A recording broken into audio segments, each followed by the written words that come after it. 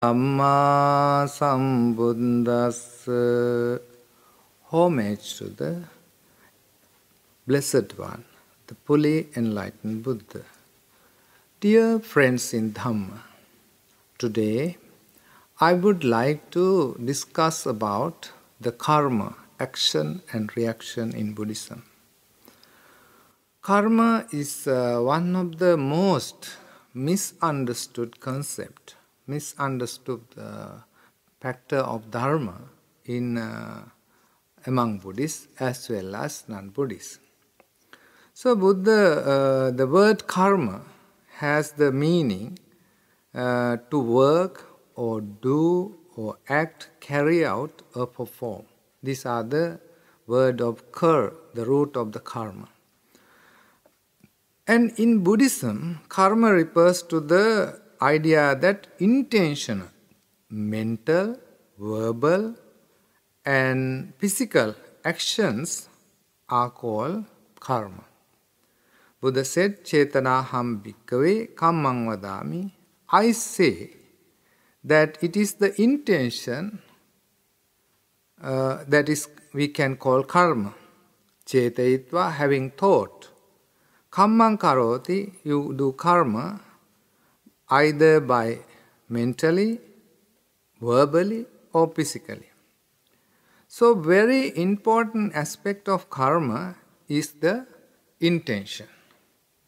So if you do something without intention, then you will not have vipaka or the results, the fruition or the ripening of the karma. Because the intention is the integral part of the karma. So let us take this example. For example, if I ask you, if somebody comes and cut somebody's body with a knife, is it a bad karma or good karma? Perhaps you might say, you might answer, it is a bad karma because somebody is cutting somebody's parts of the body. But if it is done by a surgeon, if it is done by a doctor in order to perform an operation, his intention is to heal the patient. His intention is to release the person from pain and get better in his health-wise. But in case if there's some thugs or criminals try to cut your hand or some part of your body with a knife, sharp knife, in order to steal from you, in order to take things from you, of course it is a bad karma because his intention is attached with greed, attached with craving. That is why he is doing this harmful act towards you. So it is the intention. So you might think karma, some people think karma is stored somewhere in the universe, somebody is recording it. No, karma is aspect of your consciousness. Karma is not something outside from consciousness. It is within your consciousness. It is within your mind. You know, when you start to do things, you are habitually trying to do things, and it becomes part of your character. Let's say you have a great desire, great craving for some food, then you want to eat it every day. So the craving will increase. Gradually, it becomes a habit. Habit become a karma. Habit become your part of life. So it is all mental. The aspects of the karma is experienced by mentally. Let's say you are walking on the road and you saw one person with a wheelchair and he's trying to go uphill in the road and it's difficult for him, he doesn't have enough strength and energy. You go and push his wheelchair so that he can go easily and nicely to his journey, or on the way, halfway, you help him on the uphill. And he was very happy. But nonetheless, he did not thank you. He doesn't say a word, but he goes away. But still you feel that you have done a good thing, and you feel positive about it. You feel very happy about it. Even you might go home and tell your friends or parents or that you help such a man, and you know that the karmic results you can experience here and now. So vipaka is the consequences or the results of such action. If something bad happens, they say it's my bad karma. Normally the misunderstanding we have in our society, if something bad happens, we always debit this bad thing happened to the karmic account. But actually it should be mentioned, we should say like this: it is the vipaka of my bad karma. It is the result of my bad karma. It is not my bad karma, it is the result. I am experiencing the results of my bad karma. But people say always it is my bad karma. And also, if I am experiencing bad karma, bad vipaka, I have committed a bad karma before. As a result of that bad karma, I am experiencing this bad result. The misunderstanding we are having in the society is called everything that happens to us due to ethical, unethical deeds we did in the past. This is the great misunderstanding we are having about karma. Because everything happened to us is due to past karma, ethical, unethical deeds of our past karma. This is very dangerous misunderstanding. This causes very harmful situation because if you think that everything happens to you is due to bad karma, then you don't have free will. In Buddhism, the ability to think freely, the ability to take decisions and carry out, execute these deeds is one of the very important aspects in Buddhism.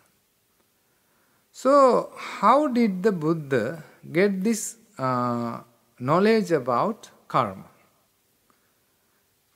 In the evening, when he was sitting under the Bodhi tree before his enlightenment, he went to many layers of different levels of meditation. And he reached different jhanas, the many mental higher level of tranquility in his mind. When he is having this tranquility, he experienced Trivijja or Tevijja. This Trivijja is called Pubbē Nivāsānussati Jnana and Chutupada Jnana and Asavakya Jnana. These are the very unique, special knowledges he realized under the Bodhi tree when he was about to gain enlightenment, about to become a Buddha. So the first one is, he saw his all previous lives he lived. 1 life, 10 lives, 100 lives. He was a king, he was a prince, he was a farmer, he was a normal man. So he was born there, born here. He could retrieve, he could go back and see all his previous lives. This is called Pubbē Nivāsānussati Jnana.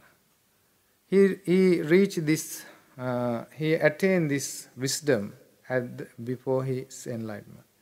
Then the second knowledge he had is called Chutu Upadana, that passing away and arising of beings. Now, of course, if you look at the world, there are thousands of people, thousands of animals, various kinds, species, and so they will die and reborn somewhere. So Buddha could see them. They are passing away and arising somewhere else.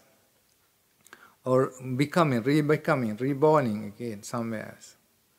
So Buddha see why these rebirths are happening. The main reason for rebirth is his previous karma, accumulation of good and bad deeds. So then the third knowledge he had is called asavakya, the destruction of the defilements. So these are pubbe ananusita. These are the new wisdoms he gained, never heard before. For the first time he experienced these three wisdoms. So these wisdoms help him to gain the knowledge of karma. And he said, I am explaining this karma based on my own personal experience. It is not something speculative. It is not something absolute. It is something practical. It is something happening and something relevant and relevant to our life. So Buddha said there are three perilous views, dangerous views, bad views, which will harm our lives. If you entertain, if you have these kind of perilous bad views, those are very harmful to you. One is called that everything happens is due to past karma. This is called pubbe kata hetuwada. Just before I mentioned this word, everything. So if everything happens due to your past karma, you can't do anything because everything is pre-planned, predetermined. And there's no purpose of thinking and doing something because everything is already decided for you. Therefore, there's no value for your thinking, there's no value for your ideas or thoughts. So it is very important that we should have intentions, good intention. So if you go too much behind the astrology, of course nowadays many people go behind. If you have a problem, any troubles in your life, always you go an astrological reader and get his opinions. What will happen to you when you get this kind of predeterminations or predestined doctrines?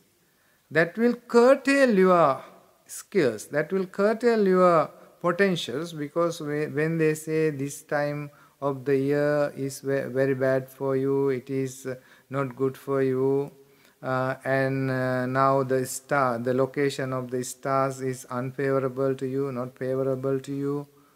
So when you heard that, you will put that idea inside your mind and you will think again and again. That will happen to you because where you think will decide your future, where your intentions, your ideas. If you are open think, this time of my life, this period of my life is very not good, not auspicious, unauspicious, bad, I am having a very hard time, and it will happen to you because your inner mind, inner chatter, plant this kind of seeds inside your mind. It's very harmful. Then the second view, Buddha said, this is perilous and dangerous for your spiritual upliftment, spiritual development. That is the idea that everything happened to you is due to the will of a supreme God or Brahma. That during the time of there was some religious belief in India that Brahma decides everything for you. Nowadays, of course, in this world there are many religions teaches you that the will of the God is the final, and He decided for you. Then you don't have to take any responsibility for your deeds. And also, finally, if the God decides you to send you to the hell or heaven, that is also the will of the God. It's not your. You don't need to take responsibility of anything because that is the will of the God. So therefore, Buddha said this is a perilous and bad, wicked view that will harmful to your spiritual development. Because everything you do is your responsibility, not someone's or somebody's responsibility. Then the third belief that is harm and perilous to us is that everything that happens is without a cause, without a reason. So this also very bad type of thinking, very dangerous and kind of thinking, because you don't take the responsibility of your actions. The importance of understanding karma is very important, because we can take the responsibility, and because you will, if you do bad, you will receive bad results, and if you do good, you will get good results. Therefore, this will encourage you to to do good things. So, therefore, karma is not a determination. It's not a something like everything is determined. Karma, in Buddhist sense, you can change karma, you can amend karma, you can reduce the effects of the bad karma. That is the very important thing we need to understand. So, for example, when our day-to-day life, if somebody gets cancer or some other disease, we always try to justify that maybe it is due to bad karma of him or her. But in the Girimananda Sutta, Buddha explained that there are many reasons that we get sickness. One is called the imbalance of humors, or imbalance of bile, imbalance of phlegm, imbalance of air movements in our body, or imbalance of the seasonal changes, or any other unseen reasons, or having a very bad lifestyles or wrong lifestyles, such as overeating, no exercises, no proper sleep.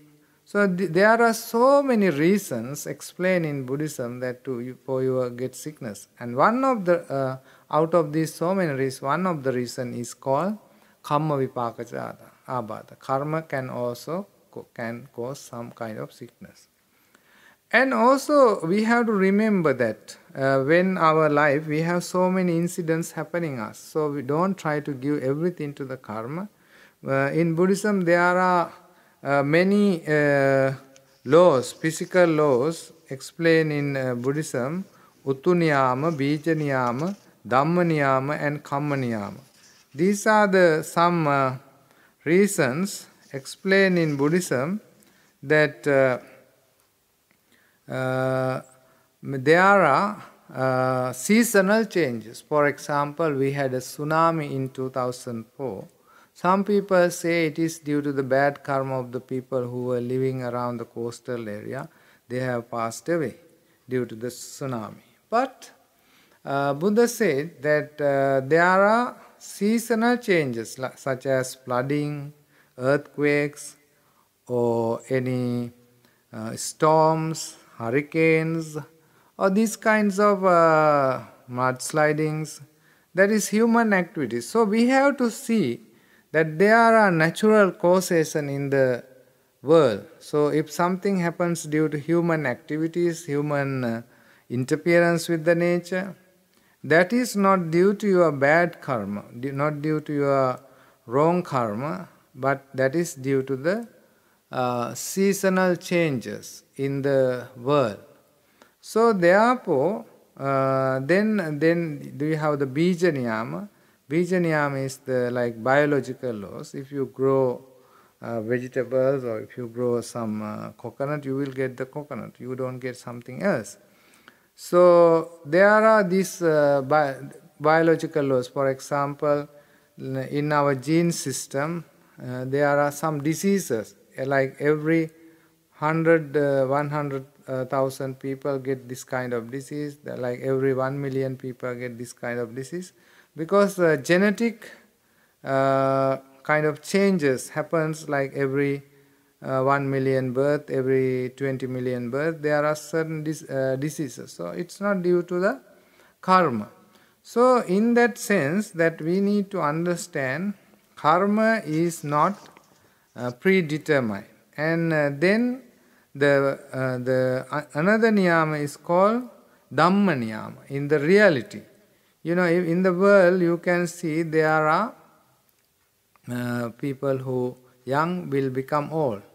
It is not due to his bad karma he get old. It is the nature. It is the reality of the world. Those who born will gradually get old and die. So then the also karma niyama and chitta niyama, the psychological laws or the causes. The psychological, for example, if someone was easily get angry and he cannot control his anger, he commits suicide. So it is not due to his previous bad karma or present bad karma, maybe his psychological reasons. He cannot bear up any small pain even, so he commits suicide. So what is very important for us to understand is that karma affects our rebirth as well. So Buddha says there are 4 kinds of karmas in the world. One is called dark karma with dark results. If you do these bad, wicked, cruel deeds, it will have bad, wicked results. Then bright karma with bright results, like practicing generosity, showing loving kindness, or sharing your things, are like bright actions with bright results. In the world also there are dark and bright with dark and bright results. Normally in our life, if you look at our life, we have mixed ideas about our life. Sometimes, every time our motivations, if you look deeply, our motivations are mixed. Sometimes we have good motivation behind, and also sometimes good and bad mixed together. So these kind of actions are called dark and bright actions with dark and bright results. Then there are some actions in the world that is neither dark nor bright, neither it produces dark or bright results. So these are the 4 kinds of actions there are in the world. So friends, in Buddhism, what is very important to understand is karma don't make a karma predetermination. It is taught by the Nigantanatha Putta, one of the religious leaders lived during the time of the Buddha, and this is not Buddhism. So karma can be changed, karma can be modified, karma can be diluted. Like Buddha gave an example in like the moon covered with dark clouds, it can come out from dark clouds and become bright again. Similarly, if you have done very bad, wicked karma in the past, but if you start doing good things in the present and start doing good action in the present, you can avoid and reduce the effects of bad karma. So therefore, friends, Buddha said that we must kusalena pitiyati, we must cover the bad deeds with good deeds so that the effects of the bad deeds can be reduced. Buddha gave a very nice example in Lonapala Sutta, where Buddha said that if you mix a pinch of salt or lump of salt into a cup of water, it is so salty and you cannot drink. Same amount of salt you mix to a river like Ganges or Kalani, it won't have that effects have on the glass of water. So similarly, if a person doing very bad things every day, and if he has done a very small good thing, the effects of good thing cannot have effects. But if a person is doing many good things every day, his behavior is good, his character is good, and accidentally or he made some bad deeds, the effects of his bad deed will be reduced because he has done so much good things in his continuously in his life.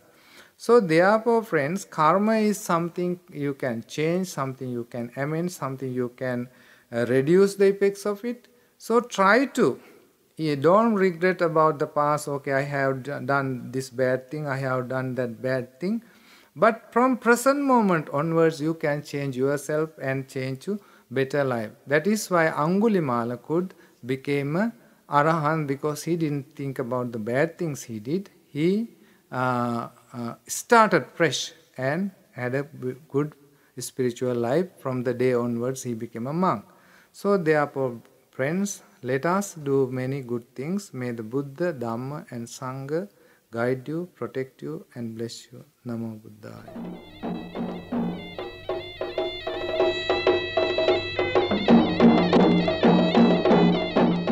The Buddhist sermon for today was given by the Venerable Piyarathana Thero.